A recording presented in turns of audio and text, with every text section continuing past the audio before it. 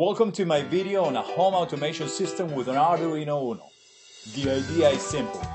You get an iPhone to recognize your voice commands and communicate with your Arduino system like this. What is the temperature?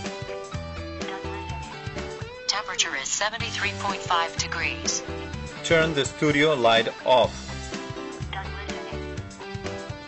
The studio light is off.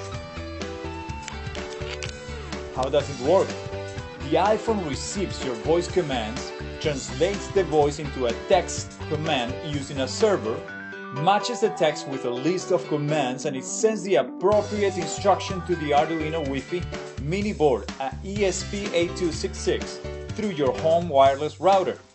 The Arduino Uno reads what the board received and activates one of its pins. In this prototype, I use a red and a green LED to show you the actions, but in the final board I substituted the two LEDs for two relays which activate the studio and desk lights.